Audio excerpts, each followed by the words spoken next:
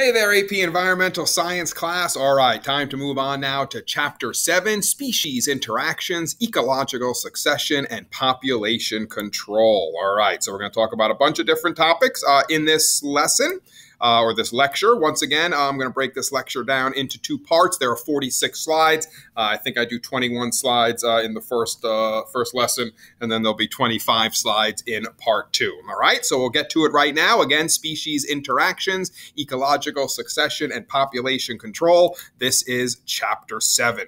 Okay, let's move on here. First page, core case study, talking about the southern sea otter, a species in recovery. So again, this is one of these good news environmental science stories that I like to highlight. So these sea otters live in giant kelp forests on the Pacific coast or off the Pacific coast. They were almost hunted to extinction by the early 1900s, but they have now had a partial recovery since they were listed as endangered species in 1977. Why do we care about sea otters? Well, they are a keystone species to their environment, ethics, obviously, and tourism dollars, as people like to see those sea otters. So again, these are reasons why we care. So Science Focus 5.2 talks about the future of California's southern sea otters. Again, factors in declining their population, increased predation by orcas, which are whales, toxic algae and pollutants that are released into the ocean by human activities. They have a low reproductive rate as it is, so that unfortunately they don't have as many offspring as quickly. And they have those rising mortality rates. Other threats, oil spills, fishing traps. And again, though, the otter population has been rising in the last several years. Thankfully, because of the mitigation efforts that we have enacted off the coast of California. So here is that little guy, our southern sea otter, on the left there, using a stone to actually crack open a clamshell. So actually using technology, believe it or not, these sea otters, because again, a stone, they're using a tool, and that is a crude form of technology. And where do they live? They live in these kelp beds. You'll notice them on the right side there. Don't know if any of you have been out to California. I've had the chance to actually go snorkeling off of Santa Catalina Island, which is just off the coast of LA. And that was awesome, seeing those kelp forests underneath the water as you snorkel above them. Pretty fun stuff. So maybe one day you'll have a chance to do that as well. So Science Focus 7.1 talks about threats to those kelp forests. Giant kelp anchor to the sea floor and grow towards the surface. They're fast growing. They're resistant to storm and wave damage, and they support many marine plants and animals. Sea urchins prey on kelp plants. The southern sea otter helps control the sea urchin population and ecosystems, again, threatened by pollutants and climate change. So again, looking at these science focuses on the sea otter and the kelp forest, just a way to kind of work into this unit on species interactions. And that's what we're going to talk about first. So how do species interact? Well, species are going to interact in basically there are 5 types of species interactions that affect resource use and species population. Those are competition, predation, parasitism, mutualism, and commensalism. All right, and we're going to talk about all 5 of these in more detail in this part 1 of our Chapter 7 lesson. All right, so competition for resources. The most common interaction between species is competition. So we have a couple of different types of competition. One, interspecific competition. This has been competition between different species that use the same limited resources. So what would this be? This would be maybe like human beings to maybe lions, right? Both of us want to eat that antelope, right? For dinner.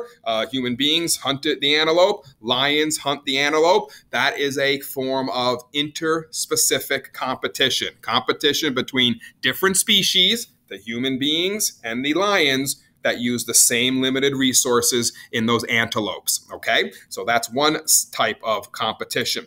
The other type of competition is called resource partitioning. This occurs when different species evolve specialized traits that allow them to share the same resources. So species may only use parts of a resource. They may use them in a different way. They may use them at different times, all right? But this is a way that evolution, natural selection, has allowed a competition for resources among a species, but they actually evolve traits that allow them to share the same resources. So the example is the insect-eating warbler. This is a bird that is found in many places, mainly though in the forests of Maine. And what we're talking about here is these are 5 different species of this insect-eating warbler.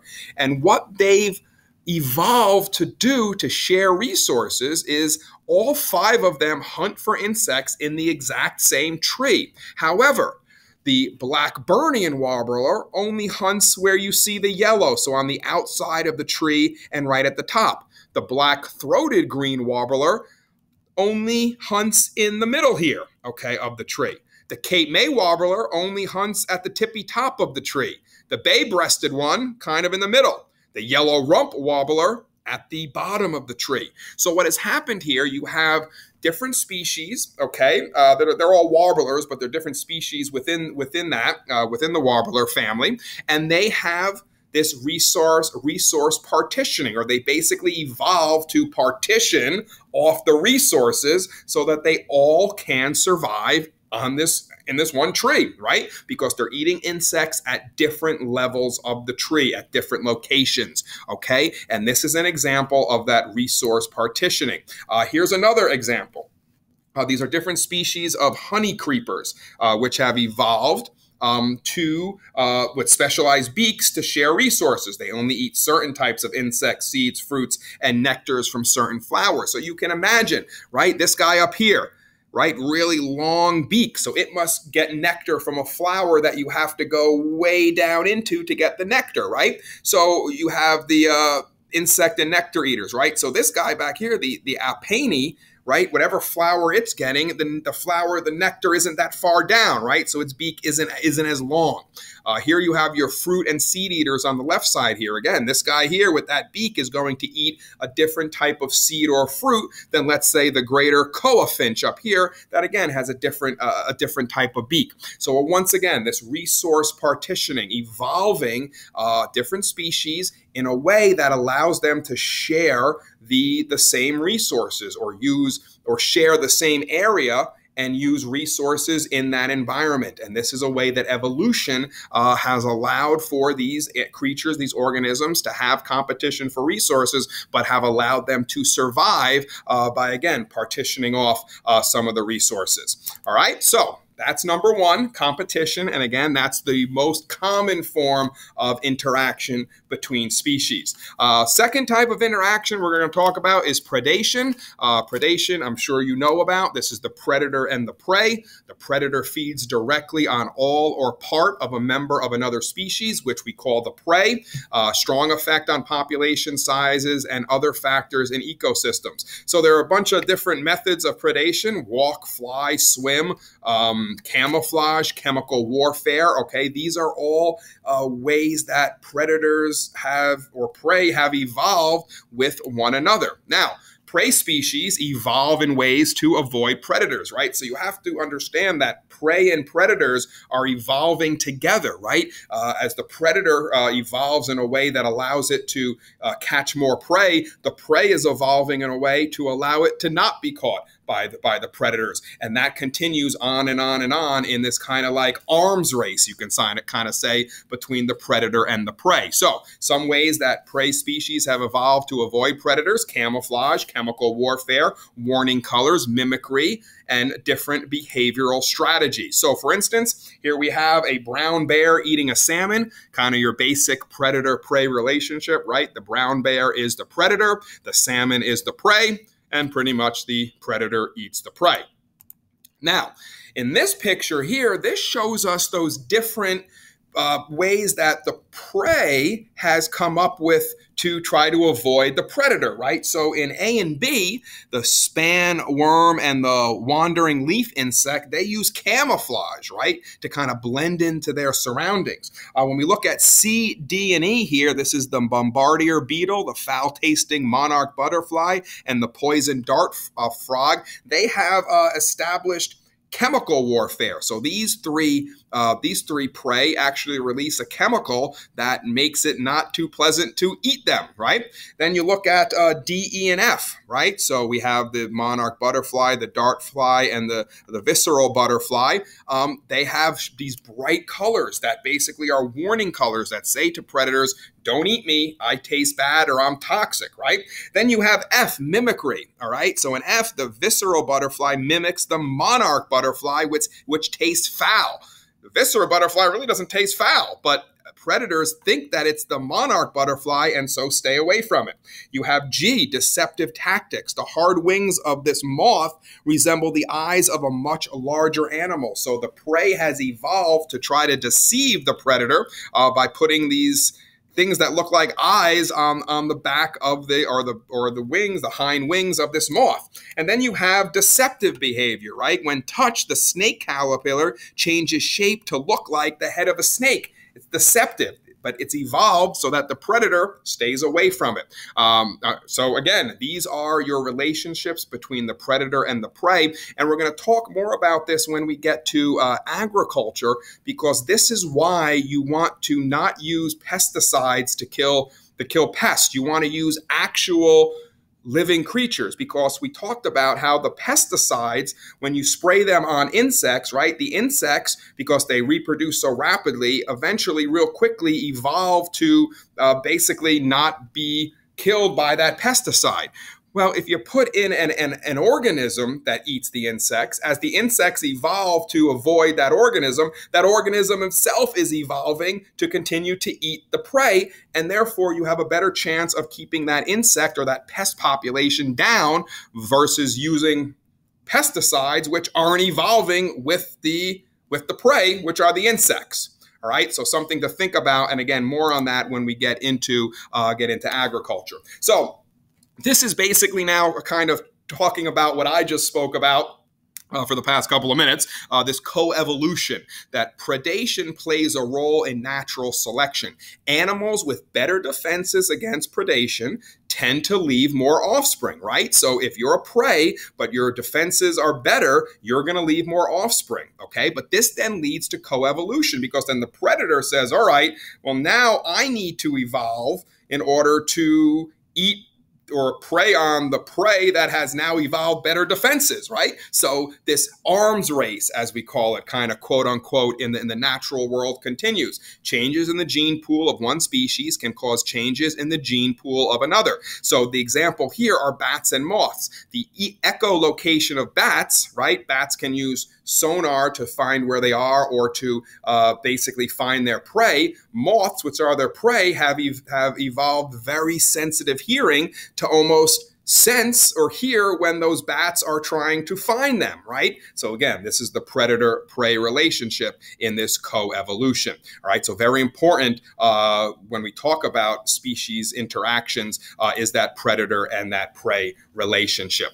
All right, the last three we're going to talk about, not as important as the first two, but still are out there and still you need to know about them: parasitism, mutualism, and commensalism. So what is parasitism? Well, that's when one species, a parasite, lives on another organism. However, the parasites harm but rarely kill the host. And think about that, okay? That is a part of evolution. If you're a parasite and you kill your host, well, then you're going to die yourself, right? Because you need the host to live. So parasites have evolved to harm the host, but rarely kill them, because that wouldn't be good for the parasite itself, okay? So examples: tapeworms, sea lampreys, fleas, ticks, okay, these are examples of parasites, right? Your dog gets a tick, or you get a tick, or your dog gets fleas. Your dog isn't going to die from fleas, right? It's just annoying to the dog. It may harm the dog a little bit. The ticks, may give us Lyme disease or something like that, but you rarely die from a tick bite.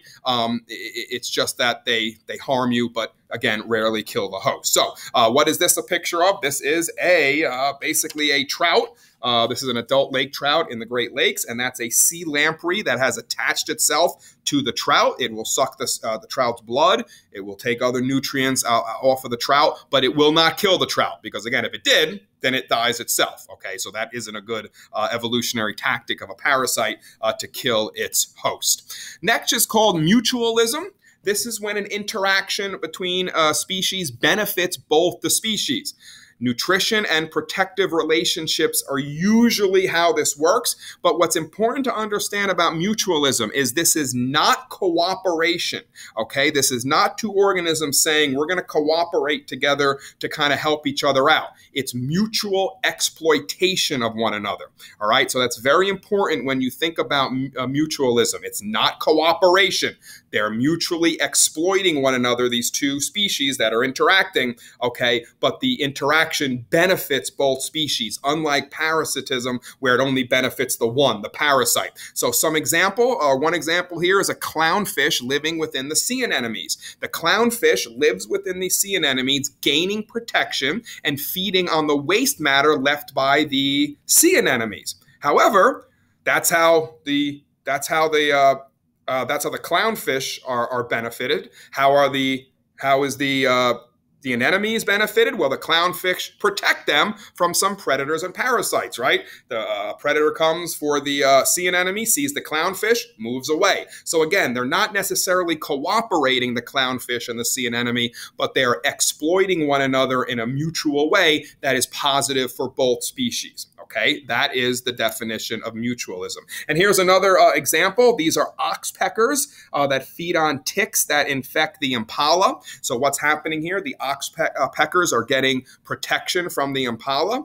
while the impala are getting its ticks removed by the oxpeckers, and the oxpeckers then eat the ticks. So again, it's a win-win situation for both species. That is the definition of mutualism. Final one is commensalism. This is when it benefits one species, the interaction between the two species, and has little effect on the other one. So again, parasites or parasitism benefits one, harms the other. Mutualism helps both species. Commensalism helps one, doesn't really do anything to the other, kind of neutral to the other. So the example are epiphytes, which are air plants that attach themselves to trees, and birds that nest in trees, right? The birds nesting in a tree, that helps the birds, right? They need a place to nest and to raise their young. Doesn't really affect the tree in a negative way, so it just helps the birds. Doesn't really affect the tree. That is commensalism. Epiphytes, these air plants, they basically don't have roots. They attach themselves to trees. We see a lot of these in tropical rainforests, and they just hang out on the tree and live. They don't eat the tree or take any nutrients from the tree, so they're not parasites. So they live on the tree, which helps them. The tree gets nothing in return, negative or positive. And again, that is the definition of commensalism. So your final one here, this is a pitcher plant. Okay, which is one of these epiphytes. They're attached to the branch of a tree. Again, they don't penetrate or harm the tree. They just hang there, but it affects them because what do? They are a form of a carnivorous plant. So insects, they feed on insects that fall into the plant. And there's a liquid down there, and then they ingest the insects. So again, they live on these trees. They're not harming the tree, but it's good for them to live there. And that's the definition of commensalism. All right, so those are the 5 ways that species are going to interact. And that also are the main 5 ways that species interact out there in the world. And that's going to be the end of part 1 of my lecture on Chapter 7, Species Interaction, Ecological Succession, and Population Control. Coming up in Part 2, we'll talk more about that ecological succession, and we'll talk more about population control then. So I look forward to seeing you then, and as always, thanks for listening.